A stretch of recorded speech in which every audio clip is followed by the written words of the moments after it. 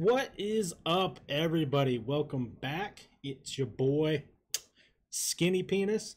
Are you wondering, did I just put on a hat and then record another video and I'm going to post it a day later? Yeah, that's what is happening. So, we did World of Warcraft Burning Crusade dungeon tier list, so I thought we might as well do World of Warcraft Classic dungeon tier list. Now, I tried to search for one that broke up some of the multiple part dungeons like Scarlet Monastery, Maraudon. Couldn't find one that worked well for me, so we're just going to count them as a whole dungeon, and I'll kind of go through each section and give it a full rank. Before we get started, I have to say, when I started looking at these and thinking about all the years that I've played World of Warcraft, they really did have a lot more creativity during Classic, during Vanilla, when they came up with these dungeons.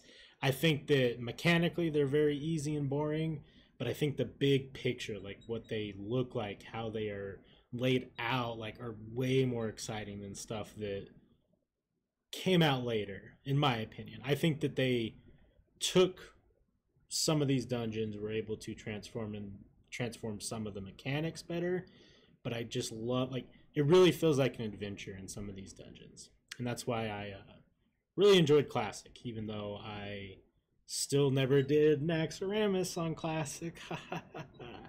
Anyways, let's jump into these dungeons. I put them in a layout from when you first encounter them to... So, like, obviously you would start with Ragefire Chasm and so on. Let's begin. Ragefire Chasm, I think, is a great starter dungeon. You don't have anything crazy going on, but you know what? When you get into... Oh, and I'm basing these off of if you have a group of 5 individuals, the same level, the same gear, like no carries, nothing like that. Otherwise, a lot of these dungeons would be dog shit. So, if you were a brand new character with brand new people, how cool are these dungeons? I think Ragefire Chasm is a great start. I think that it's fun. It's kind of adventurous. The actual area is really cool. Like, you're next to lava. It's like one of the first times you see lava in the game. It's kind of cool. It's not great. I'm not saying that it's the end all be all, and when you compare it to some of these other ones, it really falls short. While we're doing this on the fly, because I'm a one take Charlie type of guy, we don't do multiple takes here. We're going to go ahead and add a new row. We're going to rename it to F for fucking sucks. There we go. Oh, we got to change the color on that. Let's do, we red, yellow, where are we at, like blue? Yeah, there we go. All right, so we're going to start, we're going to put Ragefire at a C.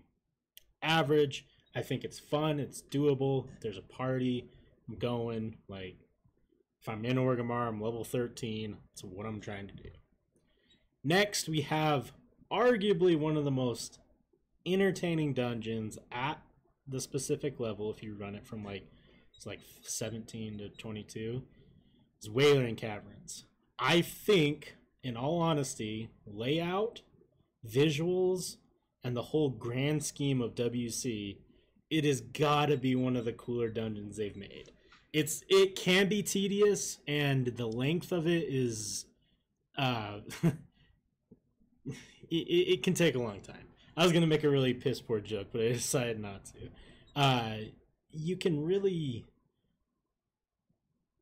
I don't know. The best way to put it is, if you have a decent group around that level, you're gonna be in there at least an hour and a half.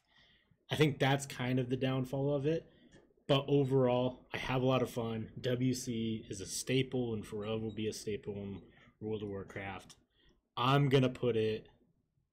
we're going to put it at B. And we're going to come back. Shadowfang Keep. I personally think Shadowfang Keep was one of the best dungeons that they've done, that they did in the original Warcraft. I think that it, layout-wise, perfect. Doesn't take too long. It has some challenging fights if you're at that level.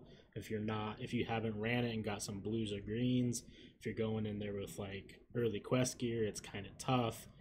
It's the first time you get inside like a castle that has like some really tough elites.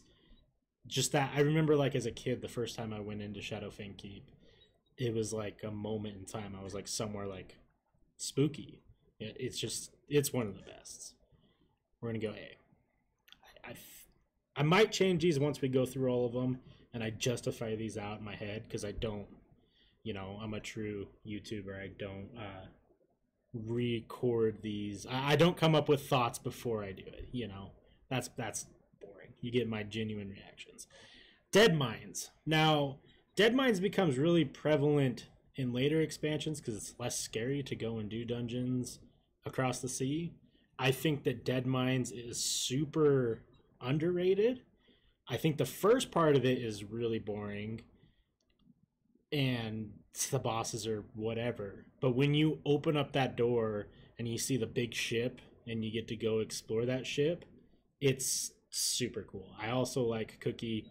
I don't know if Cookie was in Classic or not. I can't remember, but that fight is super fun. I think Dead Mines doesn't get the credit it deserves. We're going to go B tier. Black Fathom Deeps. All right. I really like the location of it and how you get into the instance. Right? You got to jump down in the weird temple thing. It's kind of ominous. You got to go through some creatures to get to the actual instance. A lot of these places do that. But the dungeon itself, I don't know. The coolest part, and I wish that they did more of this in Warcraft in general, was like the parkour section. And it's super fun to take people who are new to the game and try and watch them do the parkour section. Shout out Bieber if she watches this, because she's new to the game, and I took her over there, and she failed at the jumps multiple times, and I was dying, wheezing, talking to her, and she was not happy about that. But the rest of the dungeon, I give or take, I really don't think it's anything special. I think so far it's the worst one on the list.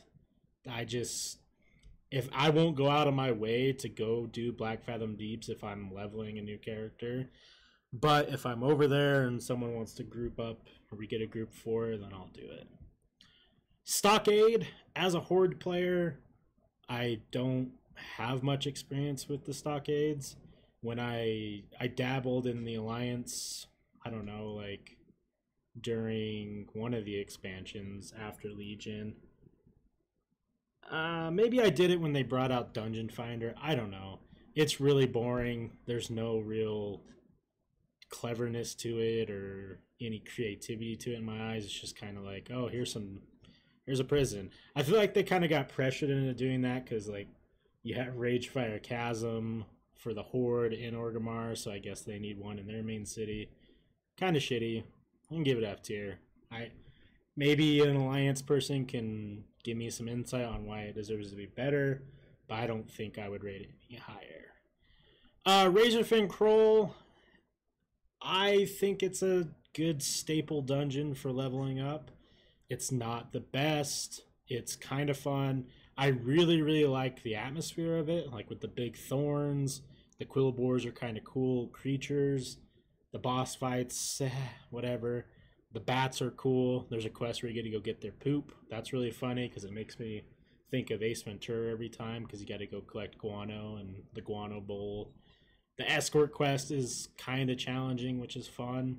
But it's not like, I don't know. I don't get excited if there's a group going for it. It's better than RFC, but not great. No Moragan. As a Horde player, again, I don't have a ton of experience running it, but the times that I do, I think it's super creative. I love the design of it. You can actually get lost in this place. I think it's a lot of fun. I think that it's one of those dungeons that you got to have some time to do it, and it's challenging at level. I really can't say a lot about it because I've only ran it a handful of times during this re-release of Vanilla WoW, but it was a good time. I think it deserves to be on the B list, but not better than WC or Dead Mines. All right. So this is when I wanted to be able to break up these dungeons that have multiple parts, and that's with Scarlet Monastery. I think we all know Scarlet Monastery is the true, probably one of the most pure dungeons in Classic. Everyone has to run it, everyone will run it, everyone seems to enjoy running it. Now, if we ignore the fact that boosting is a thing, I think Scarlet Monastery is S tier. Obviously, Graveyard's kind of dumb, but it's there for a reason. Boosting kind of ruined Scarlet Monastery just because everyone has been in there a million times. But I think as far as like an adventure standpoint, an RPG standpoint, and actually running it as a group, it is one of the best dungeons in Classic. I mean, the bosses are fun. The armory, the last guy in armory, I can't remember his name off the top of my head. Awesome. The library's fun. Release the Hounds, all that jazz. Cathedral is, you know, you walk in there and you see all the mobs and you're like, oh shit. And you clean out the actual cathedral of all the people. A lot of fun. I'm hard pressed to put that lower. I would be willing to argue why that one deserves to be there if anyone thinks it doesn't. Yeah, that. If we were to break it up into 4 sections, I think Cathedral and Armory are S tier. I think Library is A tier, B tier, and then I would think Graveyard is like C tier. But having 2 S tiers, I gotta put in S tier. Razorfin Downs, I really enjoy that one. I think that it is much better than its counterpart, Razorfin Crowl. I think that the bosses are more exciting. I love the layout of like going through the spiral mountain inside the dungeon is super cool and exciting. Again, with a 5-man group, it can be challenging. The skeleton boss that's rocking out is an awesome scene to see for the first time. The escort quest is great. I think RFD is definitely one of the better lower end dungeons. I guess this is mid 40s, right? I'm gonna put that B tier, better than WC and Deadmines. All right, Zulfrak. I'm putting ZF S tier. Here's why. The first time you do ZF and you go into the final area, right, and you see this big Aztec-like temple, and you got to climb up there, you kill the dude, you release the homies, and you're about ready to walk back down, and you just see a mob spawn, right? Just like 40 or 50 dudes. That is one of the coolest moments in World of Warcraft Classic, because it's just like, holy shit, what are we gonna do? Difficulty, it's not hard. It really isn't. But I think that whole dungeon's layout is awesome. The bosses are cool. They're different. I'm a huge fan of the troll voodoo like aesthetic that they've had in the game since the beginning. You know, the voodoo masks, the voodoo attire, I think it's one of the best. I'm super duper excited for Burning Crusades Zuluman because I think that's some of the coolest looking gear that ever comes out. But I'm putting ZF at S tier. It's not, I don't think it's as much of a staple as Scarlet Monastery is, but I love running it, and I'll always go out of my way to run it if I can find a group. Maraudon. Maraudon is a tough one when it's not split up. I think purple and orange side are very boring. I could care less about them, but Princess Run is pretty cool. The boss, like the actual mobs and stuff aren't that cool, but the scale is really cool. I love the way that it looks. If you zone in, you fall into the waterfall, or if you go through the orange side or purple side, you have to jump through the water, or jump down the waterfall. All the mobs are big and grand. You know, the first rock dude is a huge rock giant. Princess itself, she's beautiful. She's a queen. She's thick. I mean, she's the princess we need. You know, she thick thighs saves lives. You know, it's It's definitely one of the better ones, Princess, but I think because of Orange and Purple, it doesn't deserve to be that high of rank. I'm going to go ahead and put that one. I'm going to put it on B, but it's going to be the worst in the B sections. Yeah, I can't give it any higher. If Princess was alone, I would put Princess in A, and then I would probably put the other two at like a C, somewhere around those lines. Uldaman, I think Uldaman gets shit on quite a bit.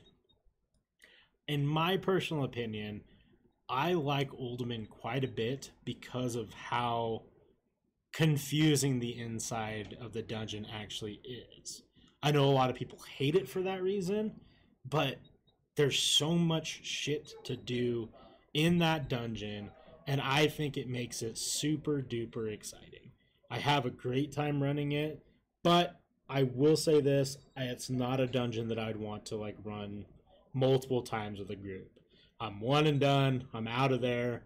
I think I ran it maybe 3 times all during Classic, but I enjoyed those 3 runs. But it's like watching a super long, awesome movie. It's great, but do I want to watch it every day? Probably not. With that being said, I think it still deserves to be in the B section. I would put it better than Gnomeringen, better than Maraudin. Not going to put it above these ones. All right, Blackrock Depths. The damn marathon of a dungeon. I don't know what people think of this dungeon, but for me, if I got a group of friends and I have 2.5 hours, 3 hours, maybe a little shorter now that dungeons are easy, I am all about running Blackrock Depths. I think Blackrock Depths for me is an A. I think it's better than Shadowfang Keep.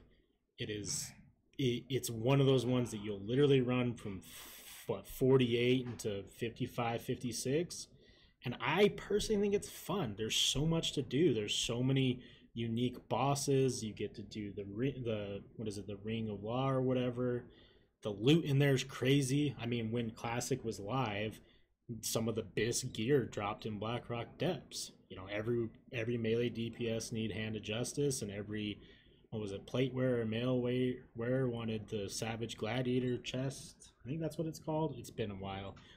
It was just a fun dungeon. I could see why some of the people who had to run it like 300-400 times, some of my friends, like shout out Zuki, had to run that shit thousands of times to try and get it. But at the end of the day, I think if you're taking in a group of people, similar level, similar geared, you're going to run Blackrock Depths like it was intended to, you're going to have a fun time doing it. Sunken Temple. I think everyone is kind of on the same page when we just say, like, fuck Sunken Temple, right? The layout of Sunken Temple and the aesthetic of Sunken Temple seems so cool, but there's just something about running that dungeon, to me, and I think to a lot of people, that just isn't enjoyable. Like, the best way to put it is, like, if I needed Sunken Temple and I get a group for it, I'm like, man, I haven't ran Sunken Temple in so long. This is going to be super fun. And then I go run Sunken Temple, and then 20 minutes in, I just say, oh my god, I think my cat's on fire, and then Alt F4 and don't come back. I don't know. It's not that it's challenging, but it's just, there's something about Sunken Temple that's just not that enjoyable. Aesthetically, it looks awesome, though. And I think that the big dragon at the end is cool. I like fighting dragons. All the mobs look cool. And, you got to kill the mini bosses and to kind of get the final bosses. And then if you drop the layer below, you got to move the statues and shit. Like, yeah, that's cool. But overall, I just can't be bothered to run it. That's why it's going to go a little bit better than Black Fathom Deeps, just because I think it's more enjoyable, but I'm not looking forward to it. Dire Maul's the hardest one on this list, aside from Stratholme, when it comes to ranking. Because there's Dire Maul West, North, and East, and I think they all deserve to be their own dungeons. That being said, I don't know how to rate this one. I don't. I think Dire Maul North is probably an A tier dungeon, just because you can run it and kill all the bosses, or you can run it and have like a hardcore mode, kill none of the bosses, get extra loot. You have to do it for certain things. It's how you got buffs, which, you know, if you rated, buffs are a good thing or a bad thing. I don't know. That's a different conversation for a different time. Dire Maul East and West, however, I mean, Dire Maul West is kind of cool. East is kind of boring. Yeah, I played a mage, so I farmed a lot of East, doing the plants and stuff. I think the best place to put Dire Maul as a whole is probably B tier, above RFD. I really is close to being an A tier, but I just can't. I can't do it in good faith. I can't say that Dire Maul is as good as BFD or Shadowfang. Lower Blackrock Spire.